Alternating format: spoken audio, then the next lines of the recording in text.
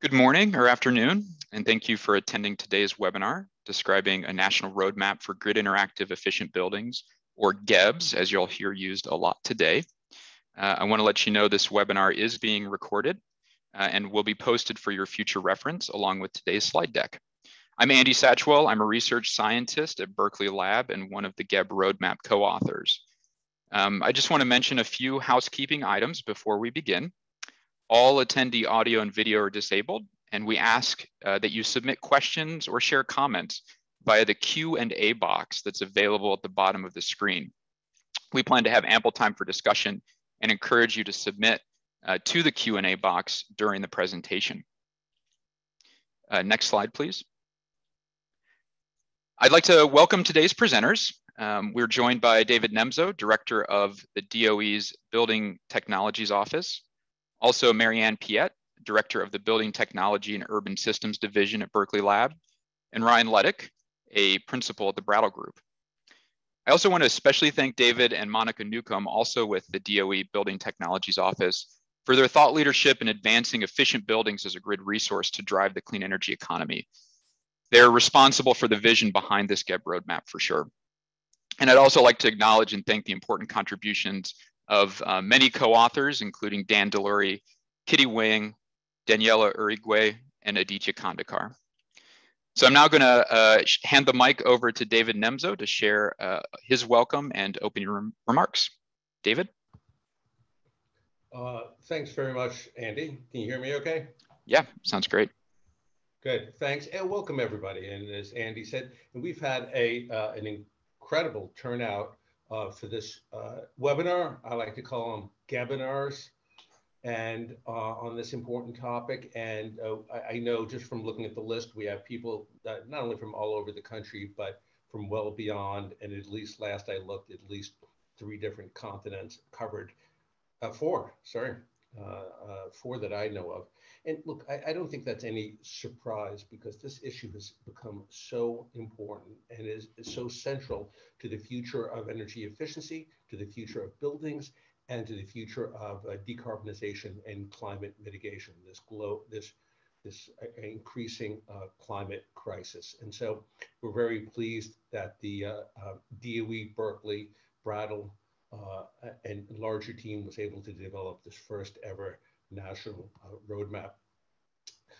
You might have seen last week, the roadmap was released last Monday, the 17th, by Energy Secretary Granholm. And again, recognition of the importance of the issue, especially as we embark on the goal in the US of decarbonizing our entire power grid, which means a lot of things, which means we need to use every electron efficiently. We need to use it flexibly at the right time of day. And we need to integrate renewables, especially the quickly growing variable renewables. And buildings consume 3/4 of the country's electrons. We hope that number will go down as we become more efficient and as transportation becomes more electrified. But that share will go down, I should say, but it will still be an enormous number. And that's why we're here, of course. This report, I'll say briefly, was this roadmap, rather, was kicked off over a year ago and led by the team that I mentioned, and that a technically advisory group that included many of you, including EPRI, CEE, the Alliance Safe Energy, NASIO, NARUC, et cetera, and many others, and representing industry and professionals. We also, the team, interviewed over 100 experts to come down and receive 800 comments. So we'll see what you think. The report has both groundbreaking analysis as well as 14 key recommendations. And we'd like to know what you think about that. We have a goal that's laid out for the first time in this report, a DOE goal to triple energy efficiency and triple demand flexibility of buildings by 2030. That's a scant 9 years away. And we describe that path through that recommendations. We think that if you all and we all, my department and my office, do everything we need to, we can hit that goal of triple, but it won't come to us easy, but it is essential.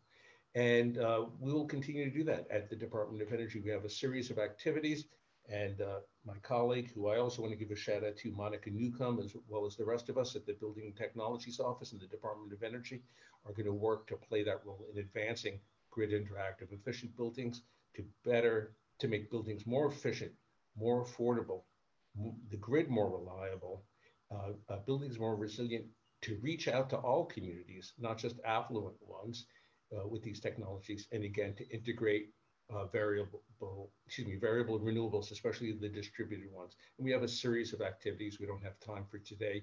I hope you'll go to our website as well as Berkeley's and see those activities.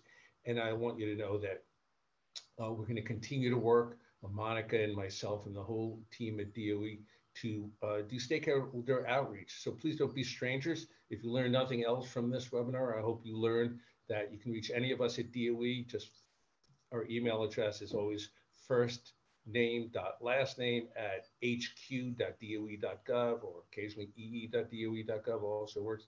So reach out to us. We're going to reach out to you via those groups I mentioned before, as well as Better Buildings members, ACEEE's panel. I'll be speaking later today on these topics at the NEA's annual efficiency exchange, etc. So that's a long way of saying we ain't going anywhere. This issue is going to grow, as you will see. It's going to triple before the end of the decade. We're going to make buildings more grid interactive. So without further ado, I'm going to have the pleasure to introduce my colleague and friend, Marianne Piet. You already know her title, so I'm going to say this because she's been a leader for so many years in the field of demand response and demand flexibility in building science. If you don't know who Marianne Piet is, you are on the wrong webinar today. Marianne. Thanks so much, David. Want to start by thanking David and Monica Newcomb for their leadership at the Building Technologies Office at DOE. It's been really an exciting year plus in putting this roadmap together, and DOE's had the vision for this activity. I want to make it really. I said, Marianne, I forgot to say it's buckle up time at DOE. Buckle up time, and what's really fascinating is we've been working on energy efficiency for 4 decades plus, and we still care a lot about energy efficiency. So that's the foundation of our work. But it's not just about how much energy you use, but when you use it. And that's really a big change. And that change is really important if we want to have more renewables on the electric grid, because we have variable supply, we need flexible demand.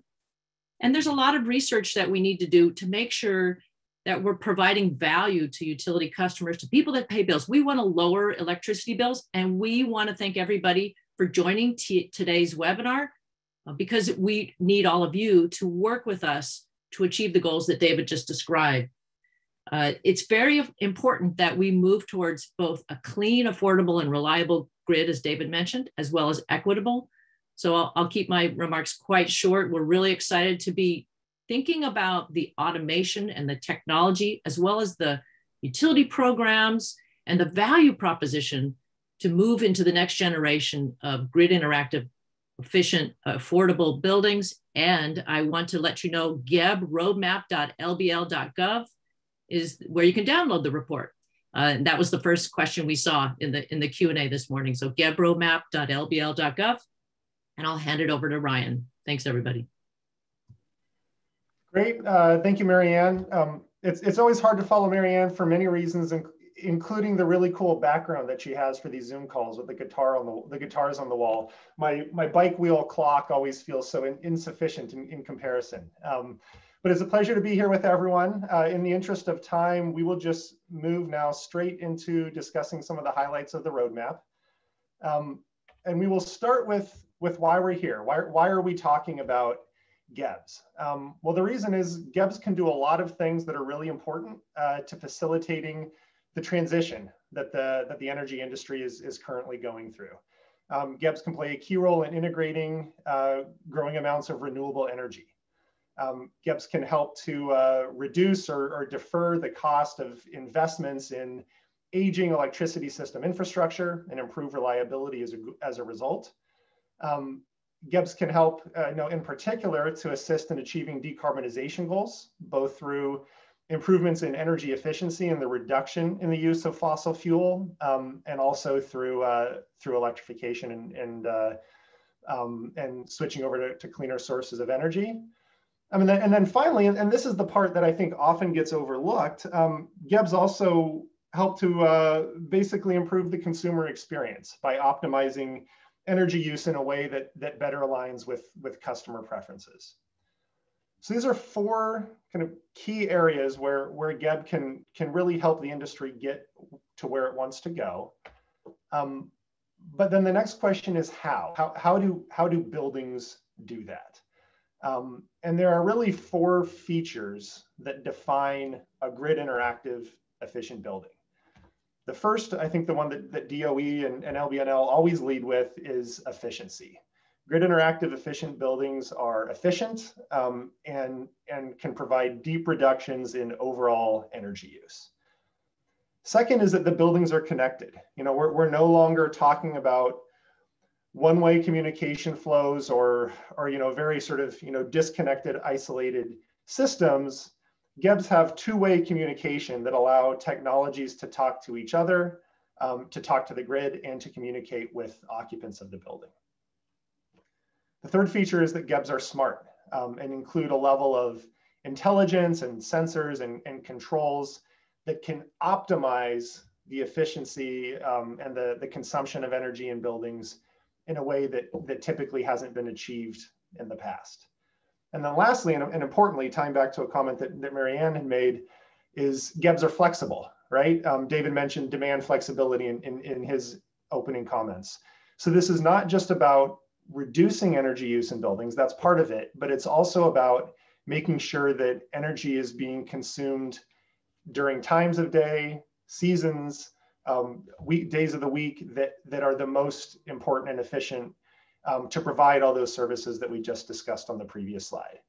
So at a basic level, we're talking about energy efficiency and demand flexibility for residential and commercial buildings, but it's much more than that. It's a very advanced form of the types of energy efficiency and demand response that we're used to talking about. So that hopefully helps to start to answer the question of what is a GEB. And now we'll take just a minute to talk about the roadmap. The roadmap has four key objectives, and it's organized sort of, I think, consistently with a lot of the roadmap approaches that you've probably seen in other contexts. We start by estimating the value of the untapped opportunity for GEBs to provide value to the power system. So all those benefits that we were just describing, we put some numbers behind that. Next, we define the GEB vision. From a technological standpoint, what will GEBs look like in the future? Once we've laid out that opportunity and the vision, then we dig into some of the barriers around GEB deployment and really try and understand and prioritize what are those key barriers that are keeping us from fully realizing that opportunity. And in particular, what we've tried to do with this roadmap is not just to develop a laundry list of 300 barriers, but through a lot of that stakeholder outreach that David was describing, we have tried to prioritize that and focus on those key barriers that are preventing progress. And then as the fourth step, and really the key step in all of this, we've laid out recommendations for overcoming the barriers, and those are recommendations that extend to all major industry stakeholder groups. So as I think David mentioned, you know, this involves input from over 100 practitioners and researchers and other experts in the field, presumably including many people who are on this webinar today. So we're very thankful for all of that input. Just a quick comment on the scope and boundaries of the roadmap. As I mentioned, we're focused on residential and commercial building loads over the next 10 years. We didn't want this to be a 30-year outlook. We wanted it to be a 10-year outlook so that the actions and recommendations that are being presented here are something that are tangible and that we can start working on immediately. The roadmap focuses on all distributed energy resources, but with a particular focus on efficiency and the active management of building electricity consumption. And it includes recommendations for all electricity industry stakeholders, but it's not intended to be prescriptive. This is intended to lay out options and opportunities that the industry broadly can pursue to realize the benefits that are laid out in this roadmap. So now we'll get into the quantification of that GEB opportunity, which as a bit of a spoiler alert, you can see on this slide, we've estimated to be between $100 and $200 billion of power system cost savings over the next 20 years.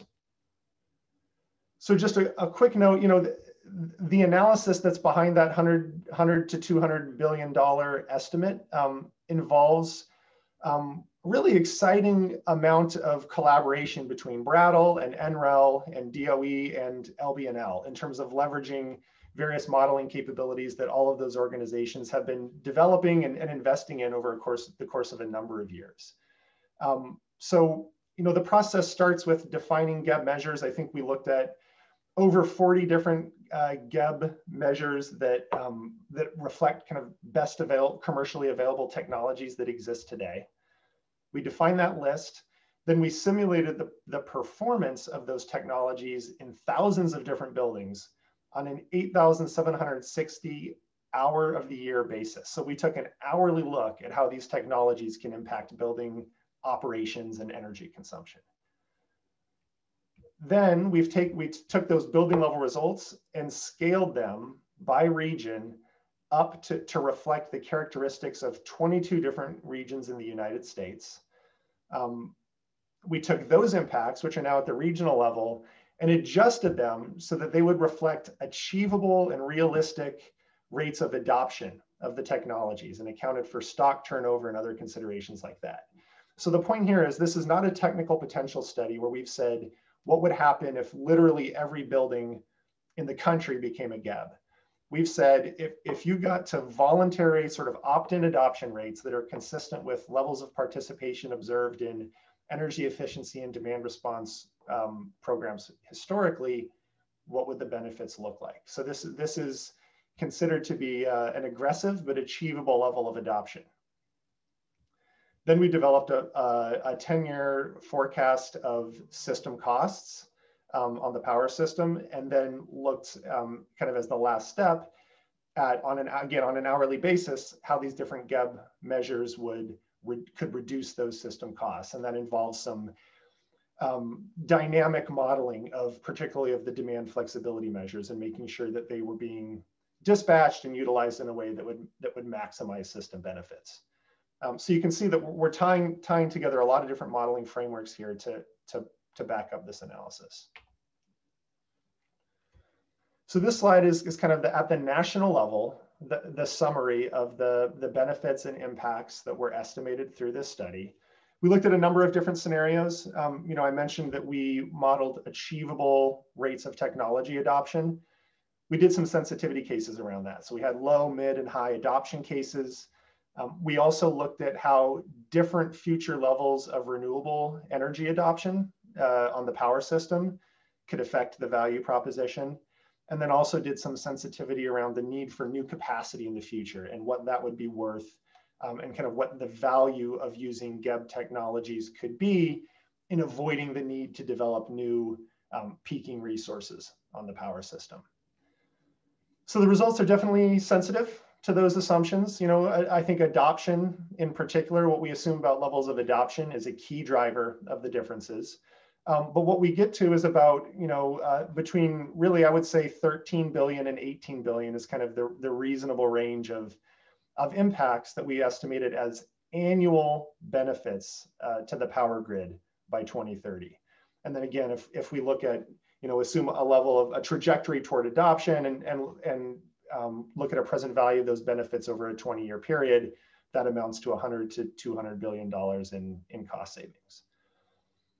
On the peak demand and energy savings side, we're talking about big impacts here as well. In the mid case, we're looking at about 78 gigawatts of reduction in peak demand and about 284 terawatt hours of energy savings resulting from these measures. And on the next slide, I'll put those impacts into context so that they're a little bit easier to relate to. So on this slide, we'll start with the chart on the left. This is showing those impacts that I just described. The left chart shows the dispatchable peak demand reduction capability associated with the GEB measures that we modeled. So the bar on the left is showing the existing demand response capability that we have today. And when I say existing demand response capability, I'm talking about automated demand response in residential and commercial buildings. where you're directly controlling end use load in those buildings. We have about 10 gigawatts of that capability that already exists today through utility programs in particular.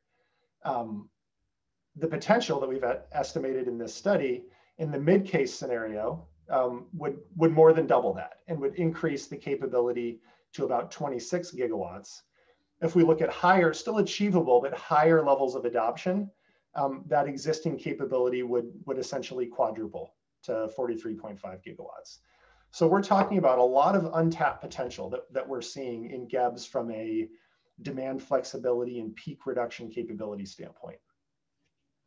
On the energy saving side, the picture is similar.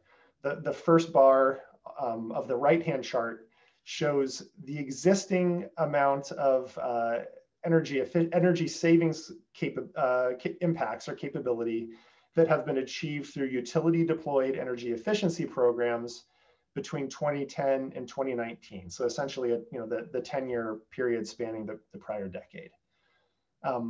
Those programs over that 10-year period got to annual savings of 221 terawatt hours. What we've identified as potential in the GEB study, again, is more than doubling that potential under a mid-adoption case, and effectively tripling that under the high adoption case.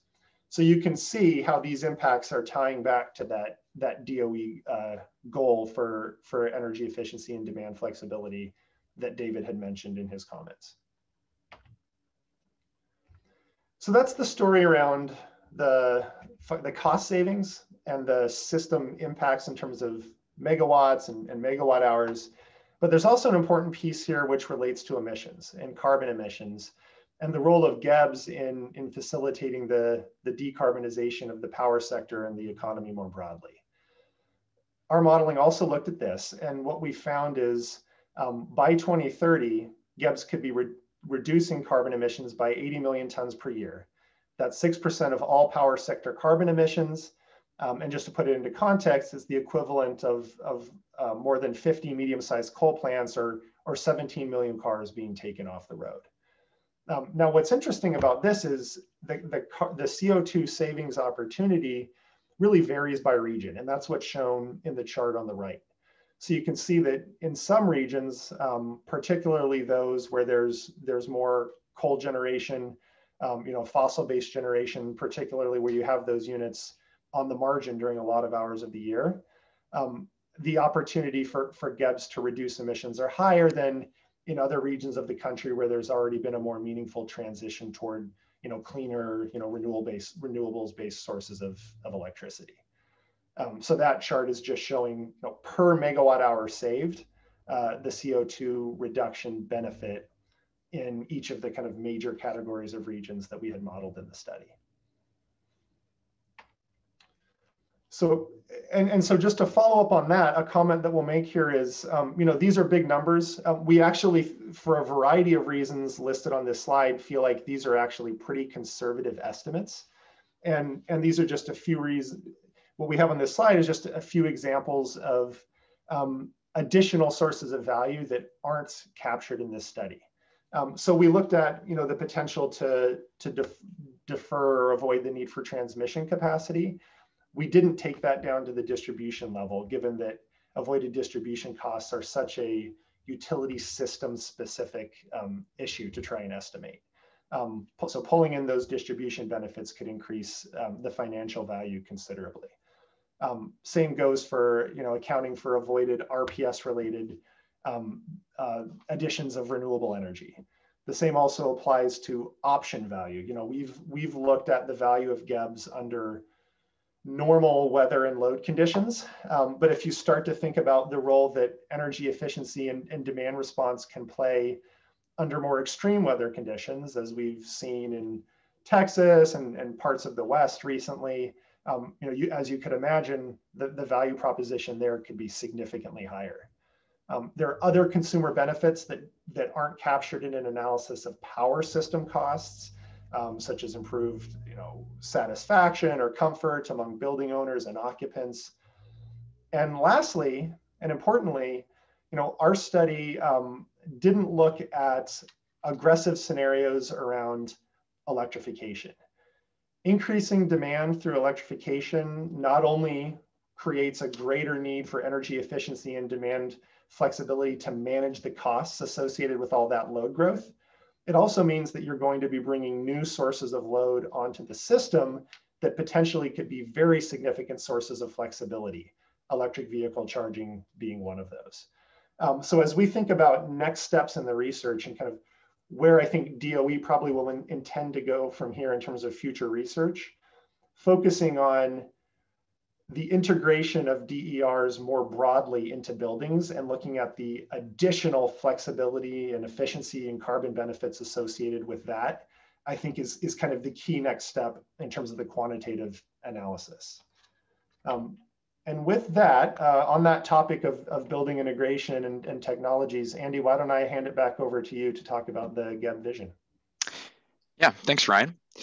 So yeah, I'll talk a little bit more about the what of this roadmap in terms of the key technologies that are needed and how they could be integrated to realize the economic and emissions opportunities that Ryan just presented. So a key element of this vision is to take full advantage of diverse building loads by enabling a building to have multiple end uses that can provide grid services. While energy efficiency and demand flexibility can be realized through individual end use technologies, a fully optimized GEB uses advanced controls for active and continuous energy management of efficiency and demand flexibility across the building systems. And it's not just the power system benefits that Ryan described. Through increased controllability of end uses and flexible electricity consumption, customers can also benefit from lower electricity bills, improved reliability, and greater comfort and productivity. Next slide, please. So the GEB vision is reflected in the simultaneous use of load flexibility and energy efficiency. So, many current advances in smart energy management may drive significant energy savings, but may have minimal impact on demand flexibility. Similarly, although automated demand response programs promote demand flexibility, they provide, in some cases, minimal improvement in energy efficiency. So evolution in program design may support both energy efficiency as well as load management or demand response goals. So for example, a more efficient and grid interactive heat pump water heater demonstrates the capability of this end use load to be met with energy efficient technology that also provides grid services. Another example is improving insulation, reducing infiltration, and retrofitting single paned windows with high performance double or triple glazed windows reduces the size of the HVAC system that's needed for heating and cooling, as well as reducing the building's peak demand. And importantly, these improvements to tighten the building envelope will improve the use of HVAC as a flexible load because thermal energy to heat and cool the building can be stored in the building mass. So further advances in program design may combine loads across numerous buildings, as well as integrate PV, EVs, and storage. Let's go to the next slide. So the GEB vision that's articulated in the roadmap describes the features of a whole building integrated approach. And this can be used to identify the innovations that are needed to move beyond just individual technologies. So our GEB vision states that a GEB is capable of providing energy efficient building services and dynamic grid services through connected, smart control of multiple flexible building loads and DERs. So this includes attributes like two-way communication between technologies, the grid, and occupants to respond to grid needs. Also the co-optimization of multiple end uses and to meet multiple objectives, so improving occupant comfort and minimizing overall energy use, and also providing services to support the electric grid directly. A key to the GEB vision is technology integration, and in the roadmap we identified two important types. So first is the integration between layers, which is important to maximize the performance of each end use and avoid conflicts between competing objectives. The second type is the integration across multiple end uses at the supervisory control layer. This is to take advantage of synergies between end use systems that include DERs and achieve further optimization of the building operations. And interoperability, which is the ability of devices or software systems to reliably exchange information, is necessary for enabling plug and play operation of GEB technologies and for the flow of information across these integrated layers. And it's also important to mention that cybersecurity is critical and must be implemented in GEBs. Let's go to the next slide, please. While there's a number of commercially available GEB technologies with high demand flexibility potential, this would include smart thermostats, water heaters with smart connected controls, and automated window shading attachments. There's also several key GEB technologies with more limited availability or deployed in pilots and or under development. We've identified some of these key technologies through some existing technical reports that BTO has published, and as well as some expert input that we solicited through the course of developing the roadmap. And we've identified some of them in this figure. So at the physical layer at the bottom of this figure, certain end-use equipment and envelope system technologies have high demand flexibility potential when paired with control technologies, as well as high efficiency improvement potential through electrification. So for example, heat pumps, HVAC and hot water combination systems, and heat pump water heaters. Thermal energy storage, or TES, is assigned its own category as a subset of physical systems because of its unique demand flexibility potential. Technologies at the local control level are represented by specific physical systems with controls. So for example, connected lighting and appliances, as well as controls technologies that work with building systems to enable grid interactive behavior. All of the local controls and supervisory control technologies at the top of the graphic are DF enabled. So this denotes the addition of demand flexibility capabilities to automatically respond to grid signals and provide grid services. The supervisory control layer illustrates technologies that can coordinate grid responsive behavior across multiple end uses. So like a building automation system or a smart home energy management system. They could also coordinate response across multiple buildings or improve the capabilities of existing supervisory control systems like predictive control. Let's go to the next slide. So the discussion so far has largely focused on opportunities for improving the efficiency and flexibility of building loads and building equipment. But looking to emerging trends, the integration of DERs with building loads will become a critical element of the GEB vision. So the additional benefits of coordinated deployment of building integrated DERs will improve the value proposition beyond what Ryan described. So new building loads like electric vehicle charging are projected to become a significant source of demand and demand flexibility that could be coordinated with building loads to provide additional grid interactivity. Energy storage systems also provide a variety of valuable GEB use cases. So this would include for resilience, like as a backup, a form of on-site backup generation for the customer, for firming PV generation when paired as a hybrid resource, and for providing capacity and ancillary services value to the utility system. PV has grown rapidly as a means to reduce building demand and provide clean energy back to the grid. And building integrated PV can be coordinated to reduce thermal envelope and lighting loads. And also GEBs can support the utilization of PV in cases where managed consumption of building loads can actually serve as a storage resource.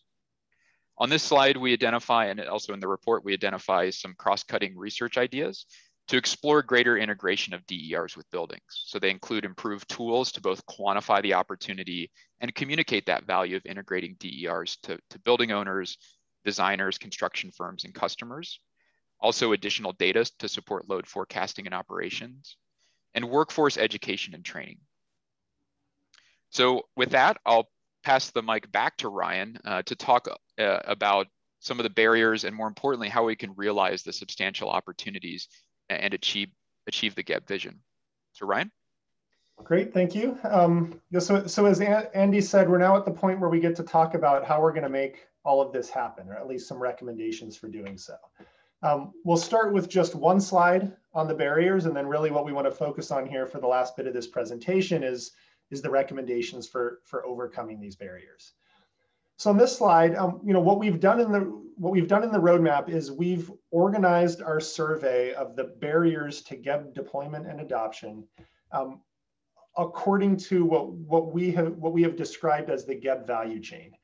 So the GEB value chain starts with developing these technologies, and that's where software and hardware developers and researchers are playing a key role. And some examples of the barriers that are preventing progress in that area include, for example, standardization and interoperability, or kind of a lack of sufficient algorithms for controlling flexible loads. So that's the technology piece. How do we get this started through technology?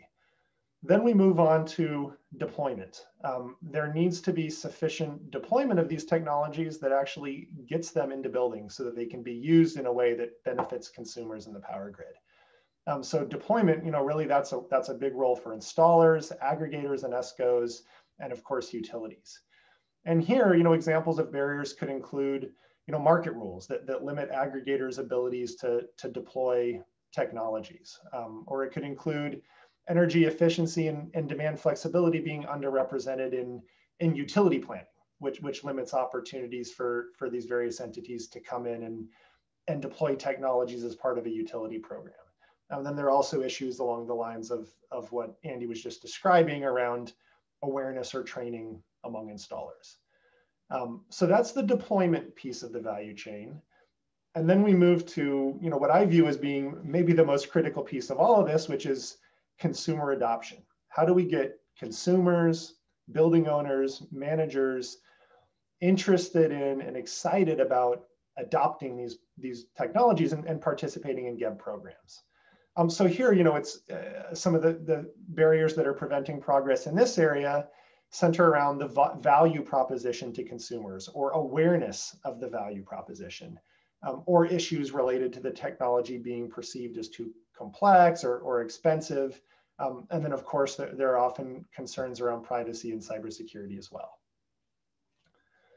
Once the technology is adopted, then kind of the last step here is actually utilizing that technology in a way that does benefit the power system and benefits consumers. And here it's really the utilities and the ISOs and the RTOs and the grid operators that are the key entities. And the barriers to be overcome there involve developing trust in demand flexibility from an operational standpoint, and also particularly developing the right incentives for utilities to pursue demand side measures over other traditional sources of supply side investment. And there's a lot of work that's happening in that area today. Now lastly, kind of the bottom box on this slide tees up the kind of supporting and facilitating function that state and federal policymakers and regulators and research and advocacy groups play at all 4 points in that value chain. And here, those organizations face barriers as well. And I think one area that we want to highlight in particular is, as a barrier, is kind of status quo bias and being more comfortable with continuing to do things the way they've been done in the past, rather than thinking about and really exploring new opportunities to pursue these demand side measures that we've been discussing.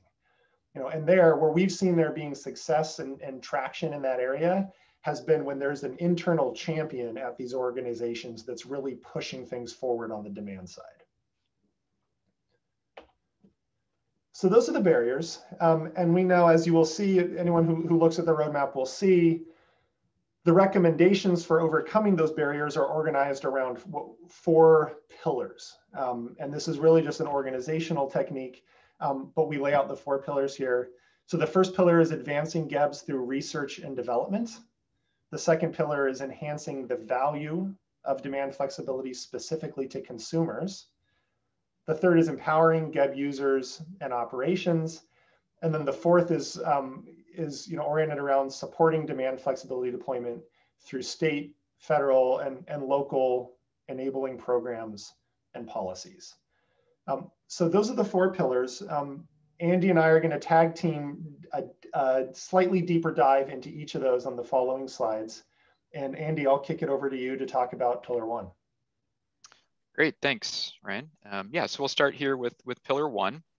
So this offers recommendations for research needed to improve technology interoperability and integration, along with some specific hardware improvements. So there's 3 recommendations in pillar 1, and each with several key actions. For the sake of brevity today, we've captured only 1 key action for each recommendation, just as an example, but the complete list of key actions is in the roadmap. So the first recommendation here is to research, develop, and accelerate deployment of GEB technologies. This is in order to increase the capability, availability, cost effectiveness, and even ease of use of high impact efficient building technologies. that can provide demand flexibility in residential and commercial buildings.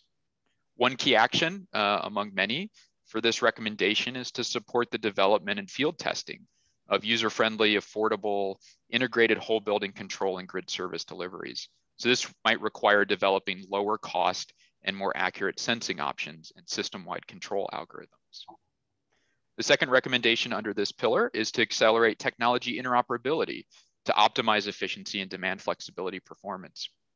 This is to ensure that end-use devices, DERs, and multiple buildings can interoperate and coordinate to provide building and grid services. So one key action is to accelerate the adoption of existing open standards. Existing open standards at the application layer in particular include BACnet, HTTP, OpenADR, and CTA 2045, just as examples.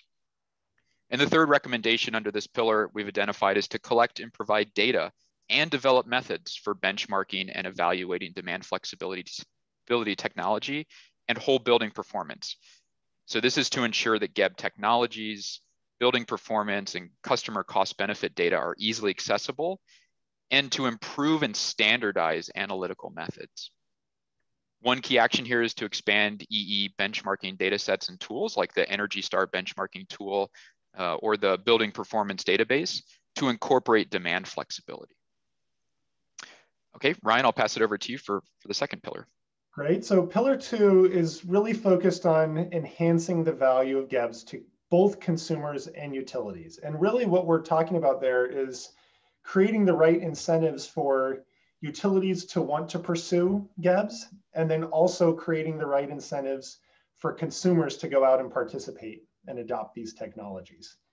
And really, when we say creating the right incentives, what we're talking about is making sure that that full value proposition of GEBs that we've been discussing is something that can be capitalized on and monetized by both consumers and utilities. So there are 4 recommendations here. The first is to improve and expand innovative customer demand flexibility program offerings. And there really what we're talking about is taking a new innovative approach to the types of demand response or energy efficiency programs that are offered to customers today. One of the actions in this area is designing and marketing demand flexibility programs with a focus on consumer preferences. And to me in particular, one thing that I think I'm really interested in and that I think is an effective approach there is coupling demand flexibility offers with other things that consumers want. So, one classic example is a bring your own thermostat program. Customers like smart thermostats, not necessarily because they're an opportunity to participate in a demand flexibility program, but because they look good on the wall, they can be controlled remotely through your phone and have various other features like that. And then demand flexibility is one more feature of that smart thermostat that can be unlocked. So the more that we can bundle demand flexibility offers with other things that consumers are excited about, I think the more traction we'll get in this area. Second recommendation is expanding consumer knowledge and consideration of price-based programs. Here, what we're talking about are time of use rates, dynamic pricing programs, other retail rate designs that will provide customers with an incentive to manage their load efficiently, and will provide technology firms with an incentive to go out and develop technologies that will enable that price response from consumers. An example action is planning for full-scale deployment. And what we mean by that is, where a lot of interesting work around dynamic pricing, time varying rates gets stalled is after the pilot. It gets piloted, there are great pilot results, and then nothing happens. The box is checked and nothing happens beyond that. So the recommendation here is anytime a pilot is being proposed or introduce it with assuming the pilot will be successful and with a plan to then move beyond the pilot and deploy those new rate offerings to all customers. Third, and I think key to all of this, is introducing incentives for utilities to deploy demand flexibility resources. As we know, utilities don't always have the full financial incentives that are necessary to consider demand flexibility equivalent to other supply side investments. So, identifying and evaluating incentive mechanisms that encourage investment in demand side programs is a key action here.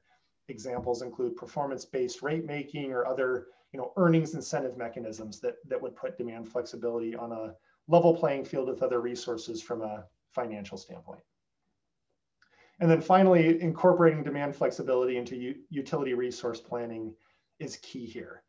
And basically, one of the recommended actions in this area is just making sure that the demand side is thought about holistically and comprehensively in utility resource planning, both from the standpoint of making sure that all options are being considered and also that all potential value streams that those options provide are being included in the analysis. Back to you, Andy. Great, thanks, Ryan. So the third pillar focuses on facilitating GEB adoption and use by developing a deeper understanding of consumer motivations to invest in these technologies. This also includes developing tools that co-optimize energy, non-energy, and financial benefits, and shifting workforce training to include smart technologies, so building technologies can be installed, operated, and maintained for optimal performance. The first recommendation under this pillar is to understand how users interact with GEBs and the role of technology in order to ensure that users find value in and optimally engage with these technologies with advanced control capabilities.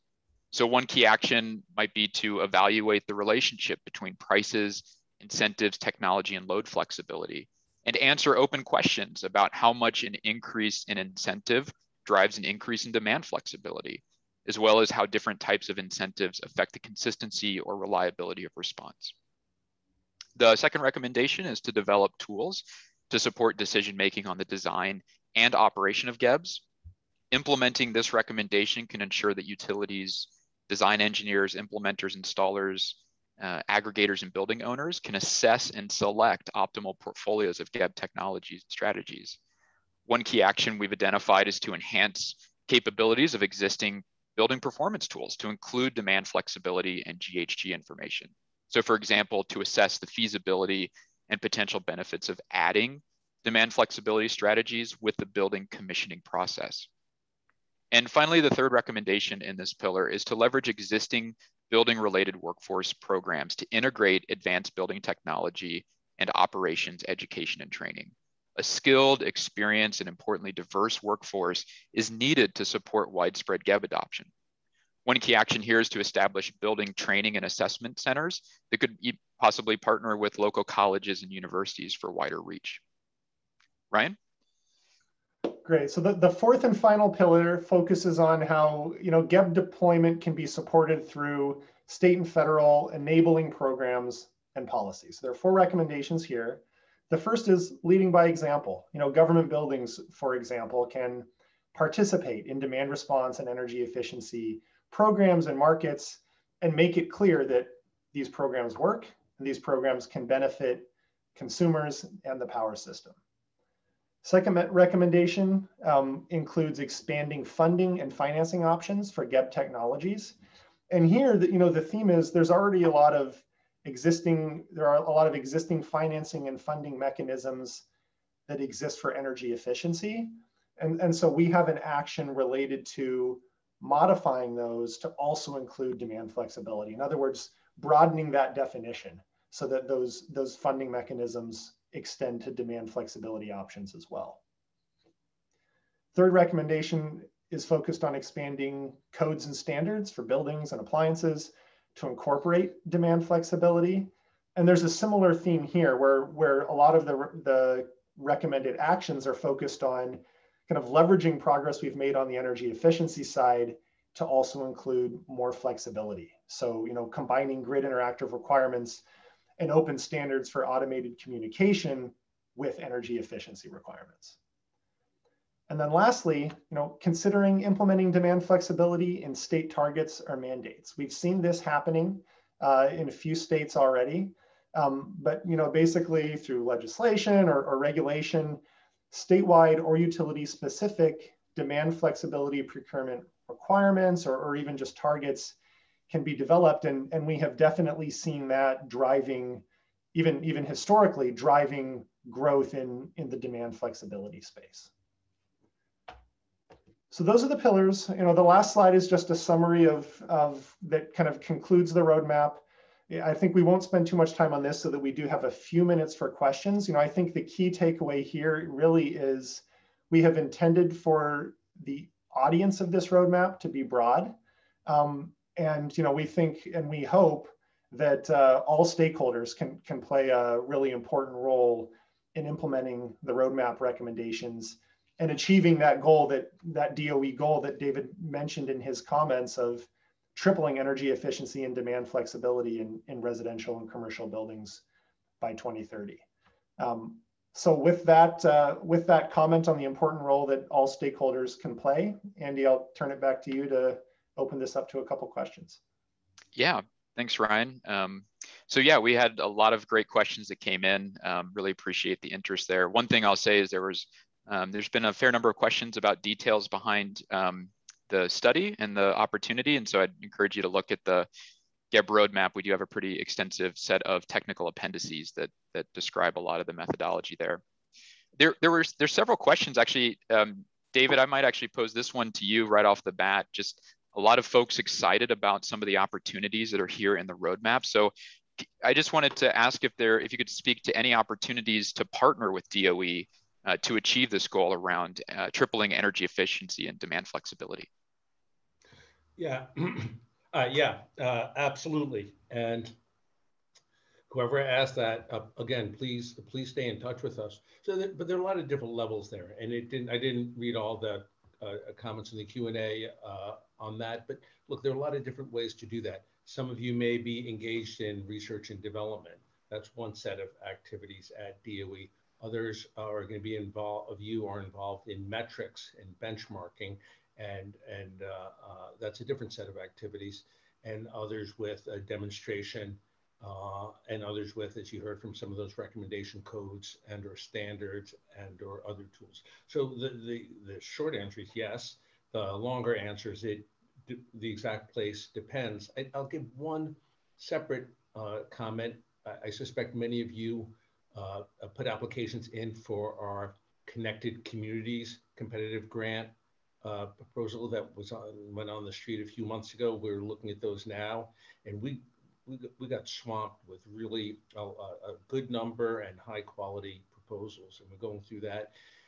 Tomorrow, the president will release his budget request, and if the budgeting gods are kind on us, then I hope we'll be able to do more of those kinds of demonstrations in the future. Another round of them. But so the answer is yes, and please be in touch. Great, thanks, David. Ryan, there were several questions about the study, but I was just sort of curious if you could talk a little bit about how some of the future emerging technologies, integration of DERs, emerging rate designs, other developments like that, how might those change the GEB opportunity numbers that you calculated? Can you give a sense of that? Sure. I think there are two ways that emerging opportunities could increase the benefits that we've quantified in this study. The first is on that adoption side, and I think I mentioned that our assumptions around consumer adoption of the technologies and participation in energy efficiency and demand flexibility programs is a big driver of the results. So I think, again, the more that can be done to incentivize adoption of the technologies through new rate designs, through new utility programs or aggregator programs that provide customers with the incentive to go out and adopt those technologies, the more we can do to push the achieved benefits of these programs toward that upper end of the range. Now, in terms of taking the benefits beyond that range, that's where some of those other emerging technologies that you mentioned, Andy, come into play. And what we didn't end up quantifying, we discussed in this roadmap, but didn't quantify, is the broader opportunity associated with integrating battery storage and electric vehicles and rooftop solar into buildings in a way that provides additional flexibility and efficiency. So I think, again, a next step in the research that I think is guaranteed to significantly increase those benefits numbers that we've quantified is oriented around the role that those technologies can play in boosting all of these benefits. Great, thanks, Ryan. And then Marianne, you have decades of experience in building controls. There was a couple of questions that kind of came in around, what are some examples of multi-building control? And also, what are some examples of control technologies that don't require, a PhD in quantum physics to implement or understand? Yeah, thanks, Andy. Super quick. I know we're reaching the end of the time. We today have things like smart thermostats. And if you have a smart thermostat and a heat pump water heater that is going to be controlled, you want to be able to control those things together. So we're moving towards a time where we care about that local control of an individual device. But if we can have a whole building control, we can go a lot further in sculpting that electric load. And there's been questions about demand flexibility versus demand response. So this is not, 5 to 10 events each summer. It may be all year round that we want that building to be able to interact with the grid. We may want to take more of that electric load when it's really clean, when there's a lot of renewables. So we want to take load and move load to other times of the day. And that multi-building controller, really community scale systems, a city block, a group of buildings, maybe corporate buildings, a big hospital, a school district, a lot of aggregation technologies. So aggregators have an important role to play in helping us to create grid interactive, efficient buildings. That's great. Thanks, Marianne. I think that's a great answer to end on.